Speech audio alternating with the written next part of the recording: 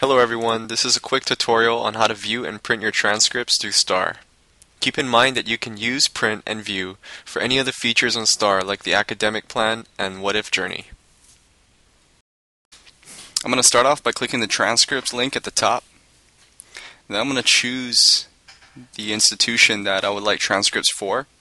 In this case it would be Kapiolani Community College. And the links on the left, Campus Transcripts by Semesters, would organize your classes by semesters. And Campus Transcripts by Department would organize your classes by department. And the links on the right are for students that are transferring to Kapiolani Community College and if they want to view their transcripts by semester or by institution.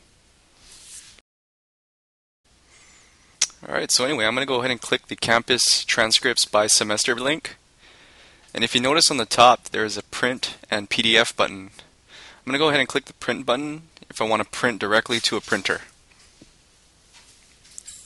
See that there? You can also click the PDF button to view the document in PDF format.